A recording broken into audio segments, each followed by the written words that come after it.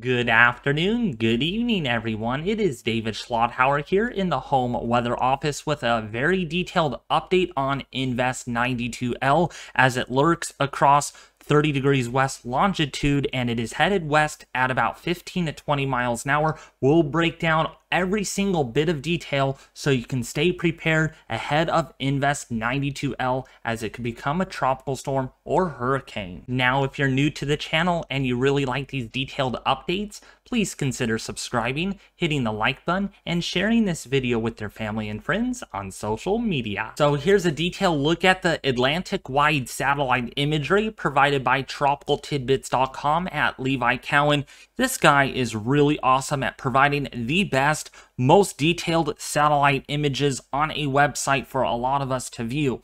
And so we're going to be spending the entire video talking about Invest 92L. This is going to be a very detailed update video on this because, yeah, there are people that live over here across the Leeward Islands, the Windward Islands, even Puerto Rico, the U.S. British Virgin Islands could get impacted by this system.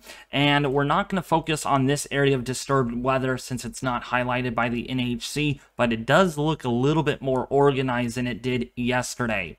So here's a look at the wide satellite imagery. Again, pretty calm out here. And here is, again, that tropical wave. When we look at our water vapor satellite imagery, again, what we look for here is how much moisture is in the atmosphere.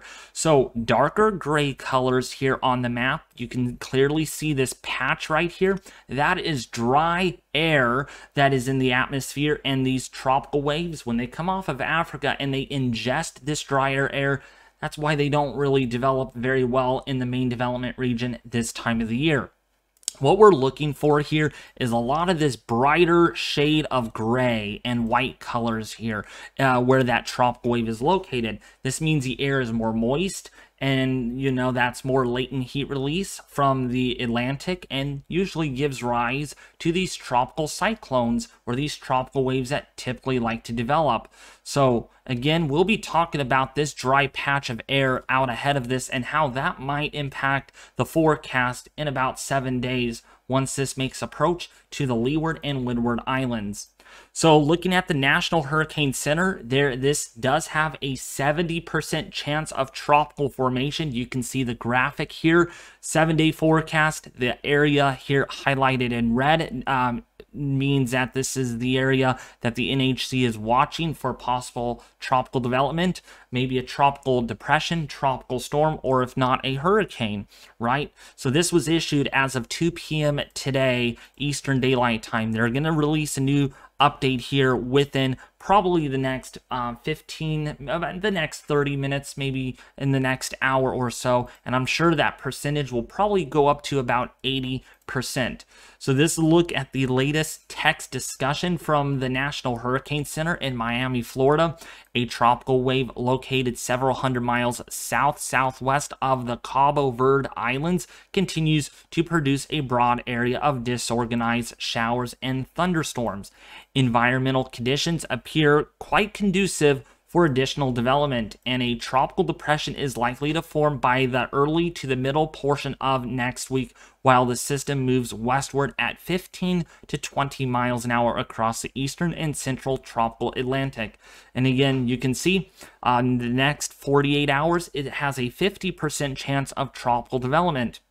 Almost a high chance. It's a medium in the short range, and then a high chance, 70% in the next 7 days. And Buckeye has issued this forecast. He's a really great forecaster. I don't know him very well, but I know he does a great job. He or she. Yeah, Buckeye can be kind of one of those names. So now let's take a look at the models. Numerical forecasting guidance. Going to be looking at the European model, and we're going to be drilling really deep into this forecast because a lot of you are wondering, is it going to hit the Leeward Islands? Is it going to hit the Windward Islands? Is it going to hit my area in Puerto Rico, right? A lot of questions about that in the last video that I made yesterday, which got about 6,000 views, so thank you all for sharing that video. So the look here at the European model, this is initialized 12Z, so that was this morning. The European actually didn't get finished rendering in for about 3 or 4 hours ago. So we can see when it has initialized, we can see that there is vorticity here. So what we're looking for here on the models, and again, kind of a learn lesson 101. A lot of you liked that in my last video, so I'm going to try my best at making this even more detailed as I can, but at the same time, we got to move on and talk about who's going to get hit. So this will look at the geopotential height, the lines right here. This is the height contours, okay, in decameters. And then you got your wind barbs. That's the wind that is blowing from. So this is a easterly flow at 5,000 feet. And then these colors that you see on your screen indicate vorticity, how much spin there is in the atmosphere. All right, follow me? You follow me on that? Trying to not to be as too detailed and boring, but you guys, it's a kind of a weather class 101 here. At the same time, talking about Invest 92L.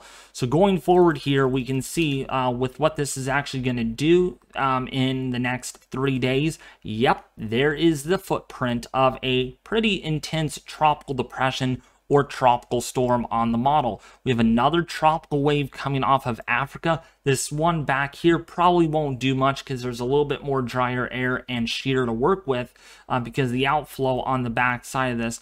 But nevertheless, yeah, it's a tropical wave, but the big instigator will be the one out in front. That is a pretty strong signature at 5,000 feet of vorticity, which means a spin, lots of rotation going on. Now going out to day 4, yeah, that spin does definitely get deeper. Dark reds on the screen, a indication that rotation and vorticity is strong. Here is the outline of your ridge. That is at the 5,000 foot level. More on that in the next tab. And then going forward here, day 5, yeah, it's still in striking distance for some of the islands here. Even if you don't get some hurricane force winds or tropical storm force winds, you might get tropical depression force, and yeah, you could see some squally weather. Heavy rain, strong winds, maybe some storm surge and flooding on some of these islands. Okay, so just because it's weakening possibly on the approach to the islands, don't underestimate this. That's what a lot of folks do. They underestimate these and like, well, it's not going to be a big deal. It's weakening, heck with it, because moisture and rain follow well behind these systems. If they're sheared, you may not get a whole lot on the front quadrant, which is the direction of motion. So that would be this area here, but a lot of the moisture could fall on the back side of these systems. So just keep that in mind when you're planning your Friday out by the end of this coming week here for June 23rd, that yeah, it could be interesting. Okay, and then that really falls apart quite a bit. The signature there is not as significant as it is when it's on the approach. And that tropical wave, here's another one right here, fairly weak in nature, and it looks like the Euro is not too excited about any more waves coming off of Africa there. Now, as you know, I'm not going to move maps over to the Bahamas because there's very little chance it makes its way over there. So now another product that I like to use here, now we're going to combine all three. This is the cyclonic vorticity at 5,000 feet. We're looking at the 500 millibar, so our steering flow, and our 200 millibar steering flow, because we want to know what's going to steer this generally westward, right? Why is it going to hit the islands, you might ask? Well, players of the game are as such. We got this 500 millibar ridge in place, okay? That's the heights that you see here. Hurricanes or tropical cyclones cannot barrel through ridges very easily because the air mass is thicker. The lines of thicknesses, right? It's kind of like a big bubble of warm, dense air, right? And it's drier generally. So cyclones don't like that very much. All right, so going out to day 3, this ridge is pretty much like it is here. That's why the system is likely to move generally in this general direction. We have a nice good outflow at 200 millibars, so a signature of a fairly impressive cyclone here on the model. And then going out to day 4, day 5, yeah, that's pretty strong right there. And again, the general steering flow here is, again, it's going to be this ridge that's in place like so. And now, even so, the ridge is somewhat weaker here. It's also building in on the back side of this cyclone. So that's going to actually help push this right along quite nicely. And 700 millibar ridge too is going to also build in. So once it gets past here, you know, it's going to find itself with more shear that's going to increase, coming more out of the north, as you can see here by the wind barbs. The trough also here is going to help to shunt some of that shear in from the southerly direction. So not as good of an environment in the Caribbean here, but out ahead of time, or before it hits the islands, environment should be pretty favorable for tropical formation. So now that we talked about the European model and all of its graphics, why not? Let's take a look at the GFS model, 850 millibar geopotential height and cyclonic vorticity.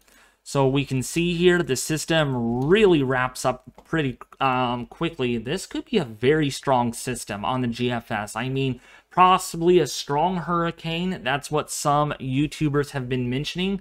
I don't think we'll get there, but it's gonna be a very strong, very compact cyclone. And you know, compact cyclones, they could spin up very quickly than, say, broader ones in nature. Again, same steering flow, ridge to the north, gonna help steer this thing generally westward for the next several days. And the thing about the GFS is it thinks the system's going to be much stronger than the European model, so it wants to make it gain more latitude faster. And so on this particular model run, the 18Z run, there is no threat to the islands. Now, what I just said, folks, do not take that seriously, please, because the last thing we want me to tell you is, oh, yeah, don't take precautions and all, and then, oh, okay, it's gonna hit us. All right, never mind. Right, the GFS model could be one oversampling things, and it tends to do that. A stronger system in this case in the main development region will likely move more poleward, so it's going to gain latitude more quicker, right? Because the vortex is stronger, the Coriolis effect allows that to happen. So, but the thing is, if the vortex is weaker and less or more shallower, it's not going to gain latitude as quickly, allowing a track more like with what the European model is showing. By the way, watching this tropical wave back here and another one coming off of Africa on the GFS. I mean, the GFS is going pretty crazy with this, and you can see the ending result. It wants to parallel around a cutoff low up here in the upper levels, and the system is able to kind of turn out to sea safely away from Bermuda. But again, we cannot hope for the best, folks. This is the best case scenario, is that it does miss the islands over here, but again, we can't guarantee that, okay? If we actually go back here and look at previous models, we can see there is some moving around here, some waffling around. Sometimes it's over here, and then you can see, and the trend overall has been generally southward, so we'll see if that trend does continue. We do have a little bit of help today on our ensemble forecasts. Let me actually zoom in on this so you all can actually see it. So this is the GEFS model, and yeah, there's a plenty full of members that do bring this pretty close to some of the islands here of, say, the US, British Virgin Islands, including some of the islands there. If you are on, say, Dominica and some of the islands to the north, just be aware, yeah, there's plenty full of members here. Just one forecast here does not mean you're safe. It's not a saving grace model, right? Just understand that here is that's why we use these ensembles to get a better picture. Remember the GFS, the deterministic forecast kind of showed a track more like this. That the problem here is, yeah, you got more members on your left side of the guidance than on your right side. So the control run, what I'm telling you, cannot be a safe predicted bet at the moment. Now, another clue that we got here is some more models. These are the hurricane operational models, and we can see, again, still in striking distance, folks, just because, again, the GFS is away from the islands. It's one model in several members. It's like, I'm going to use some of my friends that I work with, actually. I'm going to use Josiah, and I'm going to use Terrell for an example. Terrell thinks that it might hit the islands, while Josiah thinks maybe it's not going to hit the islands very much, right? Or it's going to miss the islands. There are two different people here predicting two different scenarios, right? Based on, is it going to be strong? If it strengthens faster rather than later, maybe it does gain more latitude than, say, if it's shallower vortex, strengthens later on, it hits the islands. That's the scenario that we're looking at right now. The steering flow to the north is pretty well set at this time. With the deep layer ridge to the north, system's going to be able to move generally westward at 15 to 20 miles an hour. Now, another question is, how strong will this get? We saw the environment with some drier air that might lurk ahead of this, also some shear too. I don't think that's going to be as much of a inhibiting factor until it gets into the Caribbean. So at this point, the next 5 days, maybe the next 6 or so days, may not matter too much. This is going to likely strengthen into tropical storm category or kind of thresholds by the time we go into the day 3 and 4 time frame. Now, as always, I'm very generous with my forecasts, and I do predict on a lower end of the scale here, with some of the models indicating a Cat 1, a Cat 2.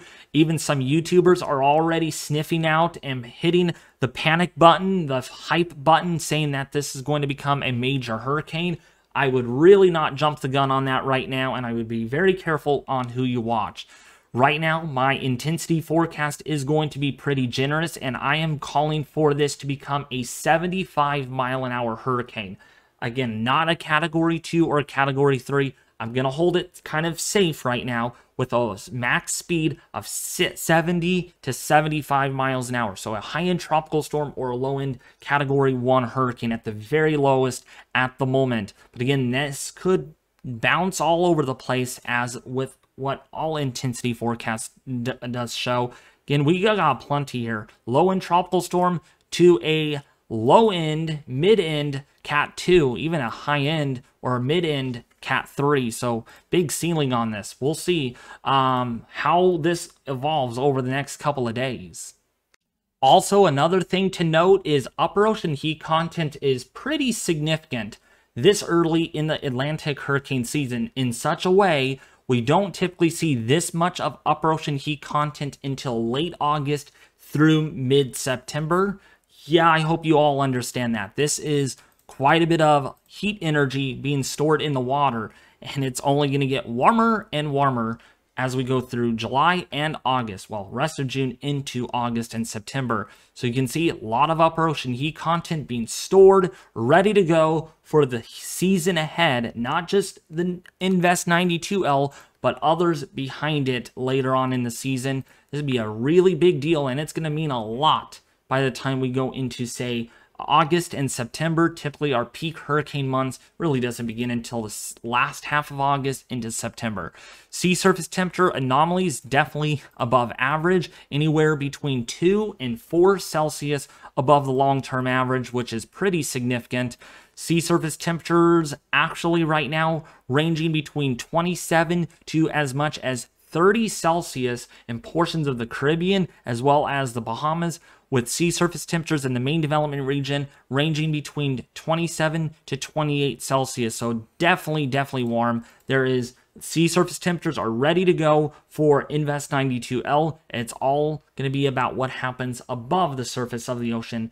Any dry air, any shear that gets in the way that can prevent this thing from strengthening, because this will matter a lot. If we can see a strong storm in June, imagining what we might see in July, August, and even in September especially. Well, that's going to sum it up for today's video. If you did enjoy the detailed discussion on Invest 92L, please consider subscribing if you haven't already. Make sure all notifications are turned on, because I will keep you all updated on this disturbance as it remains a possible threat to the islands. Also, leave a comment. And also, again, just go crazy. Share this, like it, and subscribe. Thank you all for watching. Have a great rest of your Saturday.